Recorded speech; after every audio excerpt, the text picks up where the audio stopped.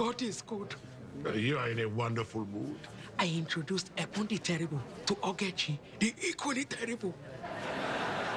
Their combined judgment and negativity will consume them both. Or they will join forces and destroy us all.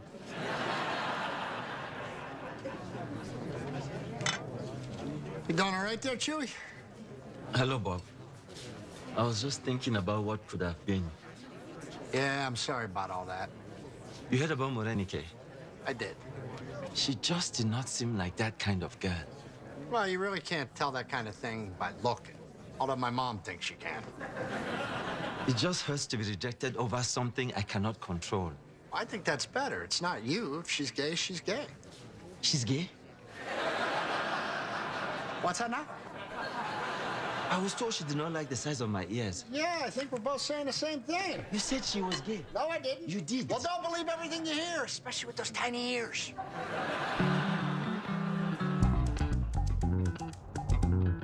Real quick, we gotta talk.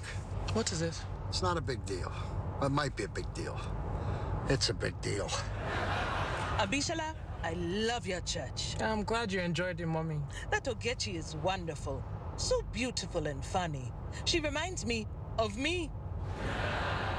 You know that thing you were privy to, that then I was privy to, but no one else was privy to? Well, I may have made Chukwuemeka privy. What? And I love the congregation. Ogechi says I should consider moving. What? I would get to enjoy the Nigerian community here and be closer to you, Abishola. I could be by your side at every moment. But won't Dele need your guidance and wisdom in Nigeria? It's fine. We can FaceTime. Of course, you can stay as long as you want, Mommy. Unless Bob can think of a reason why you could not. Maybe I should go back to Nigeria with Delhi. What are you talking about? Just until you stop being mad at me. Why would I be mad at you? Is that Kemi? Yes. She'll tell you. Hello?